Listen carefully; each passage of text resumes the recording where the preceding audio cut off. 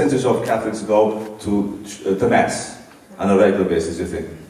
50? 29% in Massachusetts. How much? How many? 29%. 20. Under 30. That's the latest. Under 30 years old, less than 75%.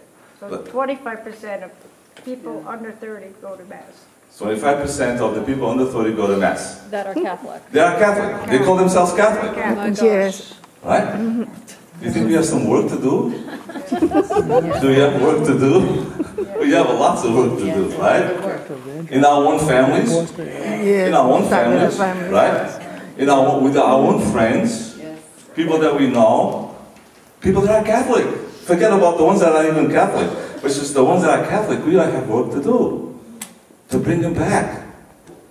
Well, bring them back, really, to bring them to the Lord, right? To bring them to Jesus, because they need to be saved.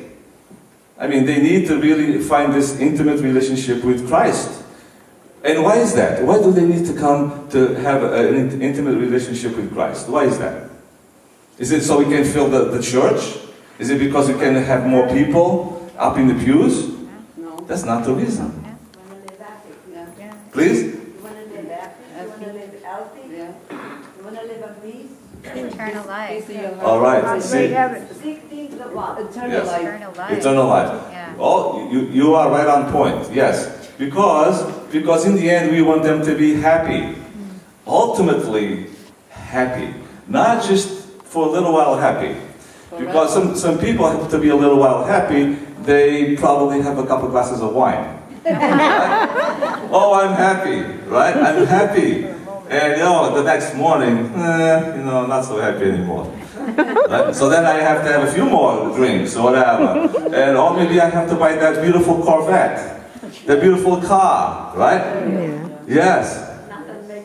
A beautiful Corvette with the top down on a summer day. I go for a ride, and life is beautiful.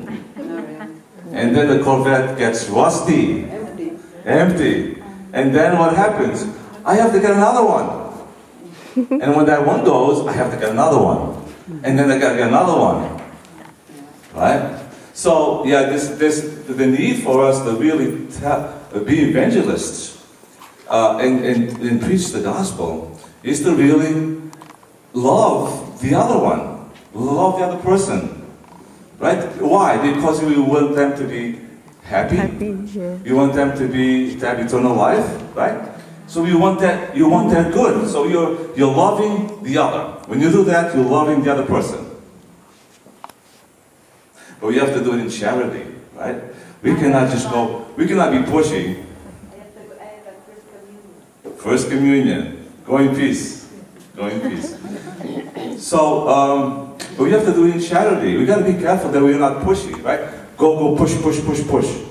You got to listen to me. You got to listen to the Lord. You got to do it in charity. You got to do it in love.